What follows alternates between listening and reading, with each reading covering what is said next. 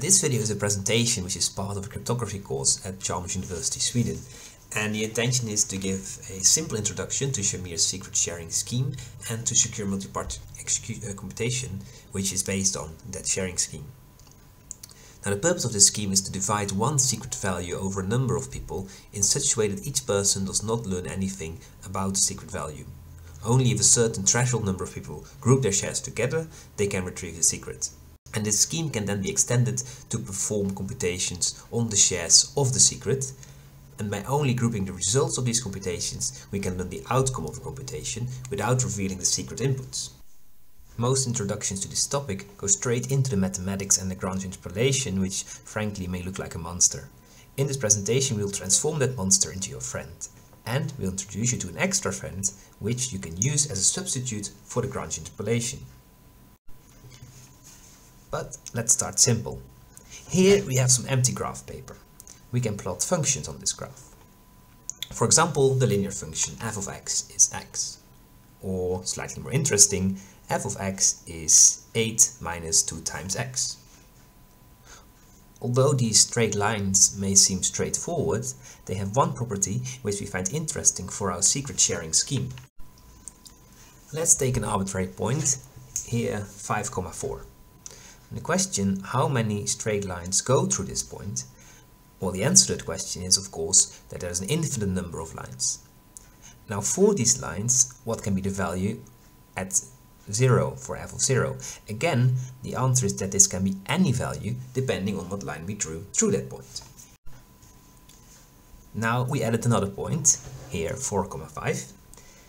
Now we ask the question, how many straight lines go through these 2 points? Here there can only be one straight line, this one. And it's also not hard to see that this line is described by the function f of x is 9 minus x. Now for these lines, which there's only one line that go through these 2 points, what can be the value of f0? There can only be one value of f0, which is 9. So, summarizing what we have seen so far, 2 points determine one straight line, and if we know only one point of a straight line, f0 can be anything, but if we know 2 or more points of a straight line, there can be only one value of f0. So this gives us the following idea. Say Alice wants to split the secret, 6, between 2 other persons, Bob and Carl. She can do that by choosing a secret straight line, f, such that f of 0 is 6, and she then gives Bob and Carl each one other point on that line. So graphically, Alice wants to secretly share the value 6. She chooses a function that only she will know, and here it is 6 minus a half times x. And now note that this function has the value 6 when x is 0. She then selects 2 different points on that line and gives them to Bob and to Carl. Here Bob knows that f of 4 is 4 and Carl knows that f of 8 is 2. And we call these 2 points the shares of the secret. Now, since Bob only has one point, there is an infinite number of possible lines that go through this point. And therefore there's also an infinite number of possible values for f0, the secret. And similarly for Carl, on his own, any value of the secret is possible. Only when Bob and Carl combine their shares of the secret function, they can reconstruct the function, since there is only one line that passes through both points. Therefore, together they can find the value of the secret at f0. And note that if Alice distributes more shares of the secret, for example, she gives another point to Dave, any 2 of these shares are sufficient to retrieve the secret value, because any 2 points determine the secret line that Alice has used to share the secret. So following up on our summary, 2 points determine one unique straight line. If we use a straight line to share a secret over any number of participants or shares, more than 1 or at least 2 shares need to be combined in order to retrieve the secret. Okay, let's go back to our visual story, but now we are going to use slightly more complicated functions, quadratic lines. If we are given 2 arbitrary points of a quadratic line and the question what line goes through these 2 points, then like we saw before for the linear lines, there is an infinite number of quadratic lines that go through these points.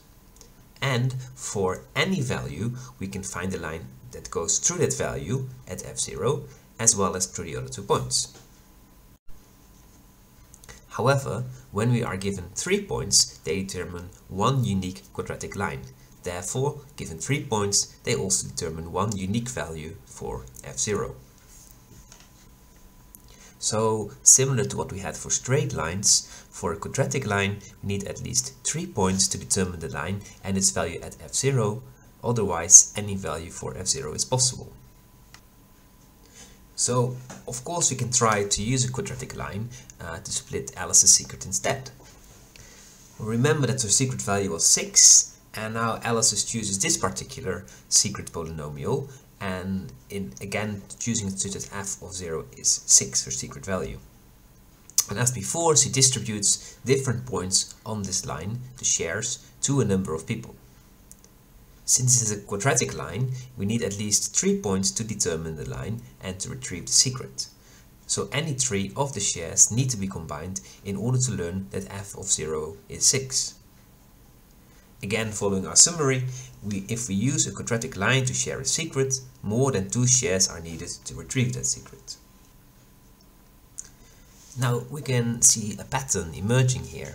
If we use a polynomial of degree 1 to split the secret, we need more than 1 share to retrieve it. If we use a polynomial of degree 2 to split the secret, we need more than 2 shares to retrieve the secret.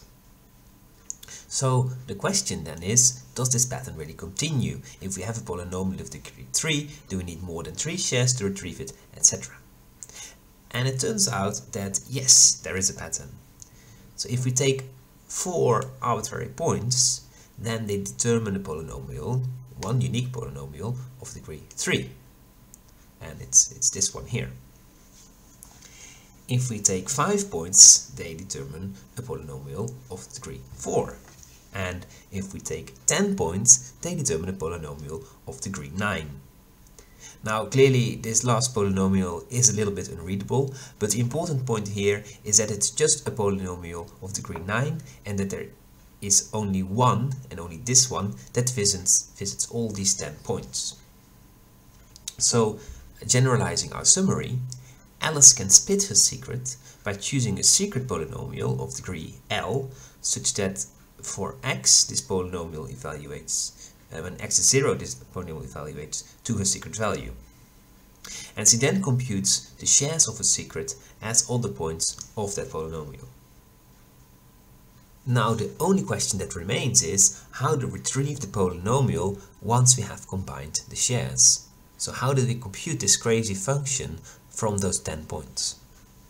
It turns out that this is where our monster, the Lagrange interpolation, is needed. And we'll look at this now, but introduce it in a bit more friendly way than jumping it straight into it. So say we have received 4 shares of a polynomial of degree 3. This means that we can determine the unique polynomial that visits these 4 points. So how do we construct this function? How do we reconstruct the function such that it visits all these 4 points?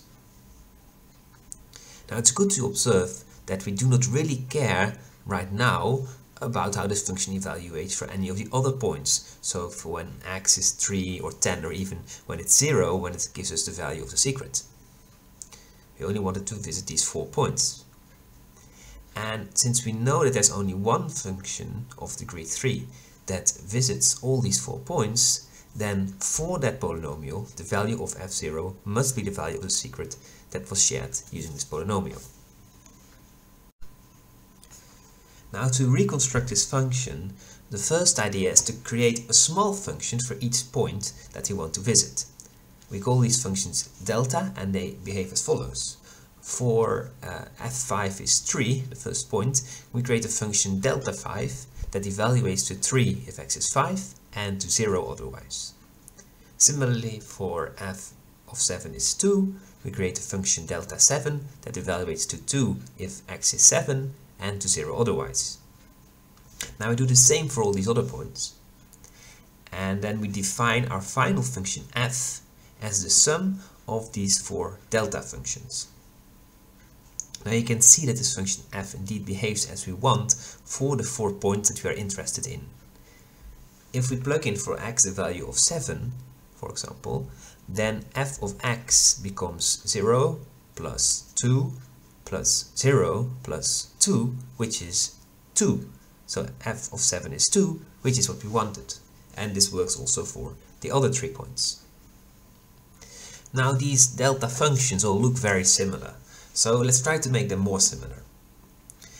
So instead of return 3 or 0 for delta 5, we're now going to make it return 1 or 0. And in our final function f, we multiply the result of delta 5 by 3. So that in the end we still get the same result. We either get 3 times 1, which is 3, or 3 times 0, which is 0. So it's still the same behavior, except delta 5 looks a bit different now. And we can do this for all the other delta functions as well. So now they really start to look even more similar. So we can abstract them, right? They all have the form that delta I of x is 1 if I is equal to x and otherwise 0. So let's write it like that. Okay, but the function, however, is not a polynomial yet.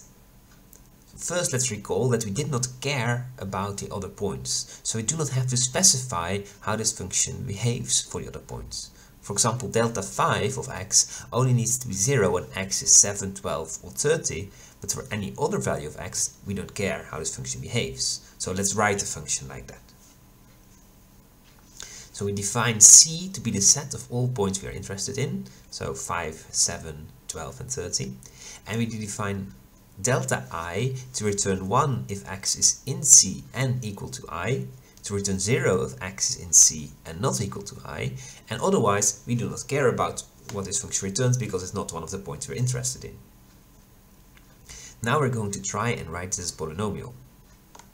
So as a first attempt, we define delta 5 as a product of x minus the other points in C. So delta 5 is x minus 7 times x minus 13 times x minus 30. And similar for delta 7 and for the other deltas. So the good thing about this function is that it evaluates to 0 for all values in C that are different from I. For example, for delta 5, it evaluates to 0 when x is 12, because it becomes something times 0 times something, which is 0. Unfortunately, it does not yet evaluate to 1 when x is equal to I, right? Delta 5 does not yet evaluate to 1 when x is 5. So instead, we modify the polynomial just a bit and divide each value by 5 minus that other value in the set C. So we get that delta 5 is x minus 7 divided by 5 minus 7 times x minus 12 divided by 5 minus 12, etc. So this formula still evaluates to 0 for all values in C that are not equal to 5, right? Because for one of these fractions we get 0 divided by something, which is 0, and therefore the whole formula evaluates to 0. And at the same time, if x is equal to 5, then we get the computation 5 minus 7 divided by 5 minus 7, which is 1, times 5 minus 12 divided by 5 minus 12, which is 1, times 5 minus 30 divided by 5 minus 30, which again is 1. So we get 1 times 1 times 1, which is 1, and that's exactly what we wanted. Now we do this for all the delta functions, and again we would like to write this slightly more abstract. So for each delta I function, we take the product of x minus the other values in C divided by I minus the other values in C. We can write this abstractly as follows. Delta I of x is the product of x minus j divided by I minus j for all values j in C that are unequal to I. And now observe that what we have here is a polynomial of degree 3, right? Which is exactly what we were after. So going back to the general formula we are reconstructing now, this looks as follows. And since we are simply adding 3 polynomials of degree 3, the function f itself is also still a polynomial of degree 3. Therefore, this means we have found the only polynomial of degree 3 that visits these 4 points, and therefore the value at f0 must be the secret. So, in other words, we did it. Now we can continue to write this even more general. Note how we multiply delta 5 of x by 3, where 3 is f of 5, and we multiply delta 7 of x by 2, where 2 is f of 7, so we can replace these numbers by f of 5, 7, 12 and 30. And then, once you have done that, we can write that more generally as the sum of f of I times delta I of x for all I in C. And if you have seen Lagrange interpolation somewhere before, you will now see this is exactly the same as the normal introduction to Lagrange interpolation. Now, in most cryptography courses and textbooks, though, you will find that we are talking about functions and polynomials over finite fields rather than normal numbers. If that's the case, don't worry, this story also applies to finite fields. You just should not forget that instead of division, you have to multiply with the modular inverse of the value, in this case I minus j. So as this was originally an exercise session, you can now do a little exercise if you want to. We do assume that you are familiar with the concept of finite fields. Alice has shared a secret using a polynomial of degree 2, and she used the finite field Z11. And we have obtained the shares that f of 3 is 2, f of 4 is 1, and f of 5 is 2. Now, since these are 3 points on a polynomial of degree 2, this means they determine the unique polynomial that Alice used to share the secret value. So you should be able to use Lagrange interpolation to reconstruct the polynomial and retrieve the secret. So good luck! In the next video we will see the solution to this question and look at a simple version of secure multi-party computation building on the sharing scheme. Oh, and we introduce this new friend that you can use as an alternative to Lagrange interpolation. See you then!